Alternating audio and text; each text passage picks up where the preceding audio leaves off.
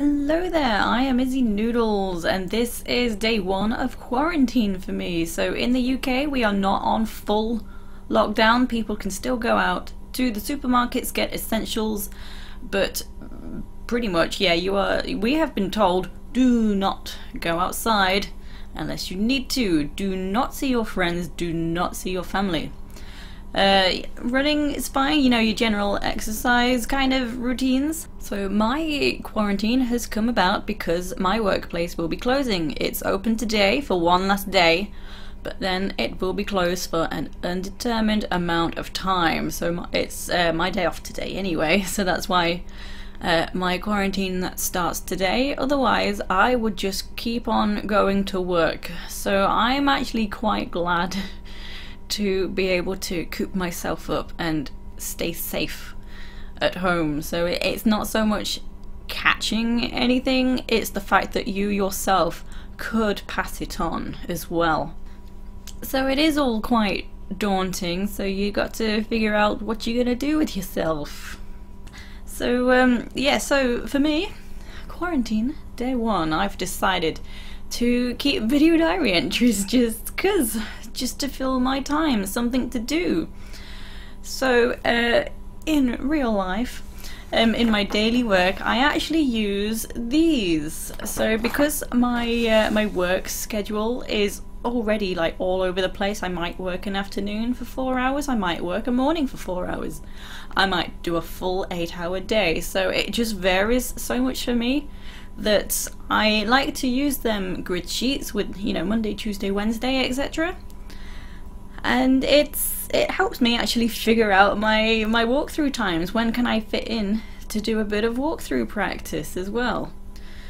So if you're in quarantine and you've been in quarantine for quite a bit longer than myself and you are getting so bored and you are losing your mind, then I suggest something like that. Find a routine so you don't have to just sit around and just wonder what on earth to do.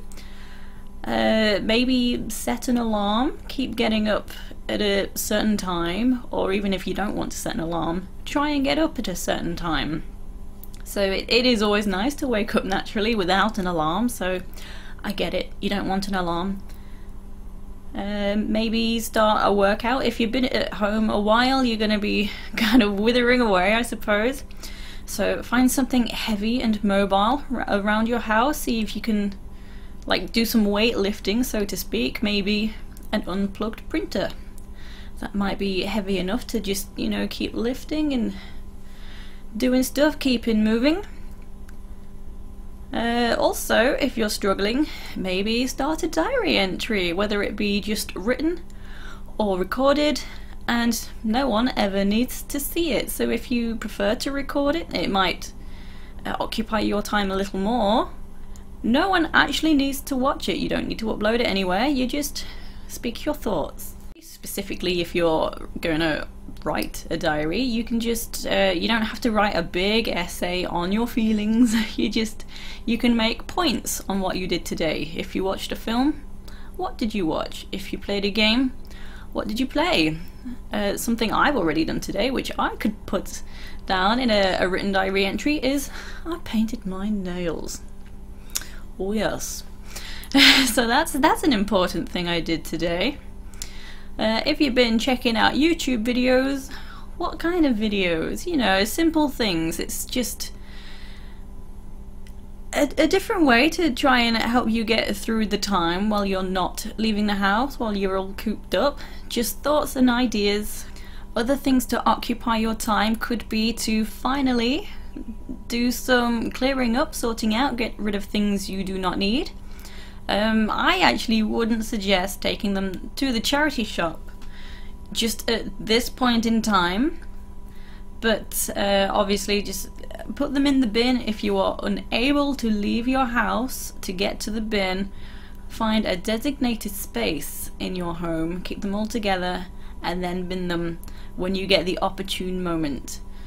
So start some spring cleaning, tidying up, because your environment is much nicer to be in if it's tidy. Something else to keep you sane would possibly be, keep trying to talk to people over the phone or FaceTime or even on like social places such as, Discord or if any kind of messenger or WhatsApp. Anything, just try and continue to be interactive where you can, because I'm sure someone else will appreciate that too, especially older family members who might feel quite a lot more isolated than usual. It will certainly, make them feel less lonely. Make sure to keep hydrated, have a balanced diet, and yeah, so this is the start of my video diaries that I'm gonna start uploading.